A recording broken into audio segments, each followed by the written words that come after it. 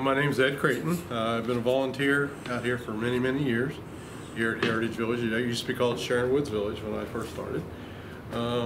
Basically, we're standing here in the Gatch Barn. The Gatch Barn was on the east side, was originally located and built on the east side of Cincinnati in the Milford, what we call Milford area. The barn, of course, when you build a barn like this, you have to select the type of wood. Usually you got the wood off the property. This is just a, usually probably held hay mostly. That's why these are called hay mounds on either side. A hay mound is basically, you would bring it in, you would mound it up, because you didn't have bales, you'd mound it up, and then when you had to get it out, you actually had a hay knife that you would actually saw it out and you could feed the animals.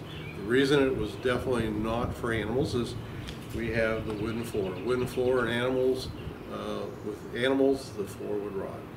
Also, now you have to remember, most of this wood in this barn is actually walnut. Walnut was one of the straightest growing here in Southwest Ohio, and it was very easy to use because we had lots of it. It had large pieces. Of course, the tree is round. If you notice here, very important, you have to take a round tree and you have to make it rectangular or square. So what they did is they actually took an axe and went chop, chop, chop, and did it in these short increments. And that way they could take a broad axe and actually split in between these two parts, thus making it a flat surface, and they just did it all the way around, so it was actually done that way.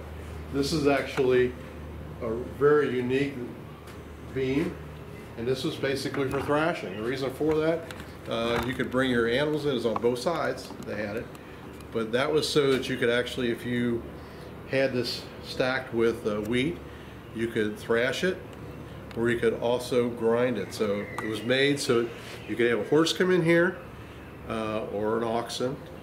You could then take some kind of grain grinder, and the horse could walk around in here unimpeded by anything. That's why, you know, a lot of times barns have supports here, but this was made so a horse could, or oxen could walk around turning the grist mill.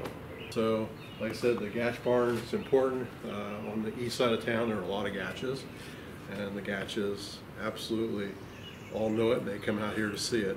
It was relocated in the 70s when the Heritage Village, or actually at the time it was Sharon Woods Village, was being put up, part of historic Southwest Ohio, and so it was brought here to preserve it, making it available for future generations to know why